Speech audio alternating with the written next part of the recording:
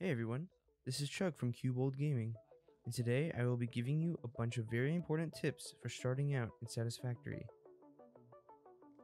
If you ever played Satisfactory, you will know that it is not easy to start out. One major issue that I see starters have is the fact that they don't know where to start their factory. Base location is very important in this game because if you have a bad area, it will be very hard to future-proof your factory. So the first tip I have for you is to find a large, flat area with an iron and copper deposit nearby. Having a large area to make multiple factories is key, but if you need to run 1,000 meters to get to the nearest ore deposit, then what's the point of staying there? If you are first starting out, try making your factory in the grass fields, because the stats of the area are all very well rounded. Just make sure you have enough ore deposits around, or else you will be having a ton of trouble if you don't know what to do.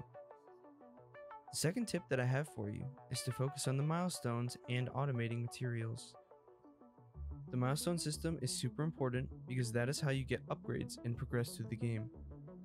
Make sure you get the milestones done as soon as you can, but also focus on automating everything so you can easily progress later on.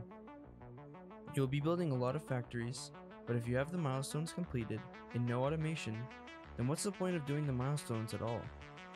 You need both things to progress through the game easily, so be smart about what you do. The third tip that I have for you is to take a lot of time to just perfect your automation. My first world in Satisfactory was a terrible mess. I didn't have enough space for any new factories, and I just felt very claustrophobic with everything being so close together.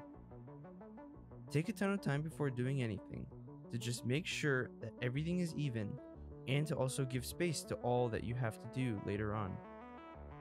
The fourth tip that I have for you is to use the MAM as much as possible. With the MAM, you are able to research all sorts of objects and unlock new items and upgrades for your character. You can get more inventory slots, new weapons, and even new materials to craft. Everything you can do in the MAM is super useful and is one of the things you should get as soon as you possibly can. The fifth and final tip that I have for you is to not throw anything away. Storages are very easy to craft, and how hard is it to make one and throw everything in your inventory into it so you can carry more items? At first, you will feel like constantly throwing stuff away because you don't have any space for more items. But just make a bunch of chests to place all your items in until you can upgrade your inventory slots. I always kept my inventory very low, but I never threw anything out until like 20 hours or so into my playthrough. I hope you found these tips helpful, and make sure to like and subscribe. Also check out our podcast and Discord server. All links are in the description.